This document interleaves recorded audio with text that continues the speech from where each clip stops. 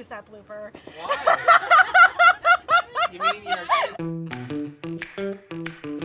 Hey, your 2 cents.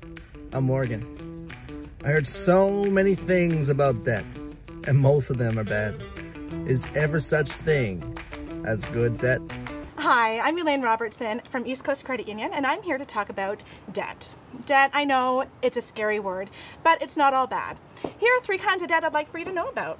Number 1, secured debt. That's when you take out a loan to buy an asset, like a car or a house. Normally, the interest rate is a lot lower because the bank or the credit union is taking on a lot less risk and lending to you. Essentially, if you stop making your payments, they could take your car and try to resell it to get their money back. On the upside, though, you're chipping away at owning a thing, and that's not nothing. Number 2, good debt. Student loan debt, for example. It's not secured, it's not tied to an asset. The credit union can't take your degree from you if you don't make your payments, but it's an investment in your future and your future income potential. As for my student loan, I'm still making payments. Number 3, sneaky debt. Credit card debt. Taking out a loan to buy a couch that you're paying back over 1 million months. I have a credit card, but I try to use it for things that are on my budget already, like gas and groceries. The trick is paying it off at the end of every month. If you can't do that, chances are you might be spending beyond your means, and it's time to stop keeping up with the Kardashians.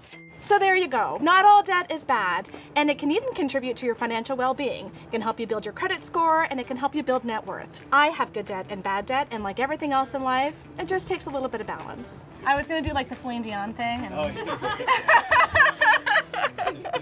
I'm just gonna go until like my heart will go on. I'm gonna go to the edge of the water and just do one of these things. Your 2 cents is made possible by Credit Unions of Atlantic Canada and produced by Canadian Content Studios.